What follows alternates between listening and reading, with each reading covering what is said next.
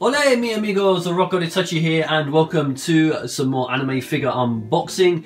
And we are unboxing in this one the lovely senorita Violet, as you can see, and she does look absolutely beautiful. Already I can tell that MegaHouse are going to blow my mind for not the first time really. So looking at the box here, as you can see, we've got the Portrait of Pirates saying again down there in the side. We've got Violet's name there. We've got a picture of her with a rose in between her lips doing the tango, which looks absolutely amazing.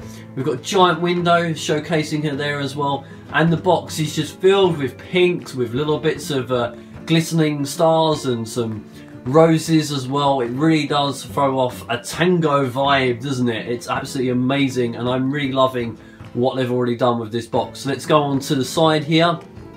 As you can see, we've got a continuation of the same style window. We've got the roses, the pink still going on as well, and the bigger picture of the figure. And my god, again, she looks absolutely beautiful. As we go to the back here, as you can see, all the different pictures of the figure from each side, as well as the continuation of the theme of the pink going on and the roses. And it is a very, very beautiful box, very eye-catching, this one. As we go to this side, we've got another picture of her. We've got all the roses still again, another window, and we've just got a little cheeky picture down here as well of her holding the rose in between her lips. And as we go to, I will mention here, obviously, sticker of authenticity, very important. Always do that. As we go to the top here, oh, I've almost lost it then. As you can see, still very, very nice at the top here. We've got another picture of the figure, another one on this side here, continuation of the theme as well. And it's a very, very beautiful box, this one. It really is. It stands out quite nicely. At the bottom here, brickwork, and we've got the Portrait of Pirates and the Violet rather. Violet, where did Violet come from? So there we are. That is the box. Let's do some unboxing. Well, guys, she is beautiful. She is absolutely beautiful. I said she would be beautiful, and I was right. So, before we go into positives and negatives, let's have a look at the accessories and talk about the setup as well. So, first of all, let's talk about the accessories. I'm doing this a different way around. I've got to get hold of the plastic a second. So, as you know, she does come with another face, and my god, she looks so gorgeous with this face. She really does. So, I need to pop this back down here. You can hear all the plastic being moved about. So here is her extra head, which looks absolutely beautiful if I've got that zoomed in correctly. There we go, so you can actually see, and a little attention to detail on the rose as well there. Very nice there from MegaHouse. I am very much looking forward to displaying her with this head. This is the head I will be displaying her with, and there's no doubt about it in my mind.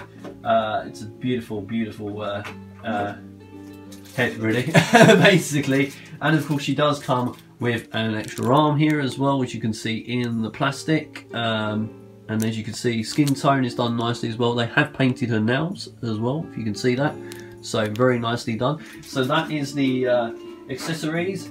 Small, an extra head, extra arm. I like it. Let's go back to her and let's talk about setup. Very simple to do, really. You've just got to pop her arm out of here to remove the plastic, and that will come off of, first of all, off of her dress, then you take it off of her arm, and then you take off her head. Simple as that. You then slot her into the base. Now, I want to mention, this base is, it's a normal Portrait of Pirates base, which you will see once I pick her up and everything, but she does have quite a lot of weight there on this dress, so I'm wondering in the future if there might be leaning issues. Possible.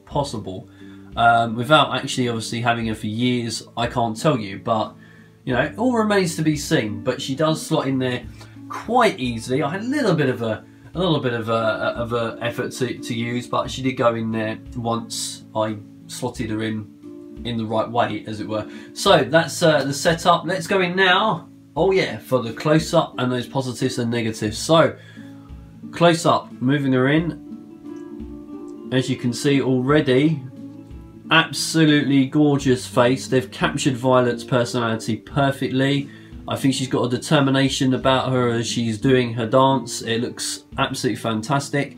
I'm really liking as well here the rose up the top here. I don't know if you guys can see that. Let's try and I'm going to have to try and do these videos a different way, I feel, at some point, because I'm always doing them this way, but we'll see what we can do for the future. Anyway, a lovely hair clip at the back here as well, which is nicely painted.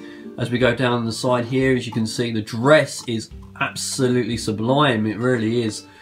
Really loving the sort of the metallic red paint kind of feel on the ruffles. As you can see, it looks very, very lovely, and it certainly does sort of throw off sort of the style of dress that you would see as well for Spanish dancers. So I think they've absolutely nailed that. And of course you can see the hair as well here, very, very nicely done. Lots of strands going off in different directions to show the flow of movement.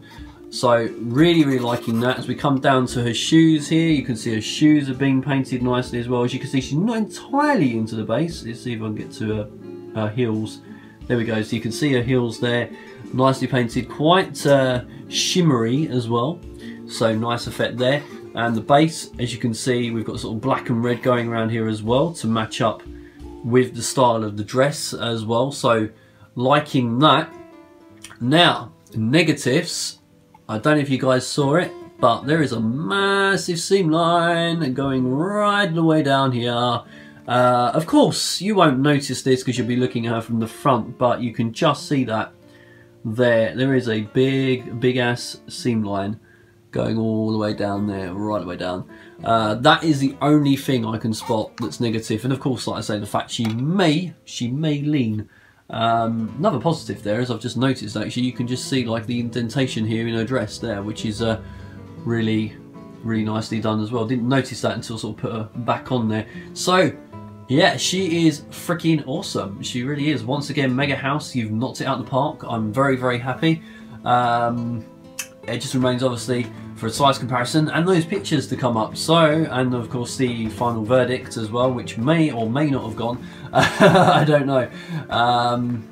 Yeah, she is pretty amazing. I think actually while the final verdict's going across, because I'm actually going to put it across right now, let's talk about the back of here. So the backdrop they've gone for here, it's nice. It is quite nice. I would have preferred if they just kept it as a brick wall rather than having the picture of the figure in the background, which let me just remove her a sec and you can see what I'm talking about.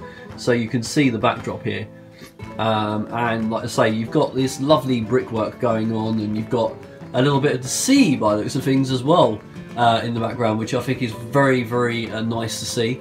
But just why have the figure there? If you just left that blank, that would have been fine for photos. I mean, yeah, I probably will use it for photos anyway, but it's just annoying just sort of having the figure there in the background, because you know, when you do a figure photo shoot, you want a plain background.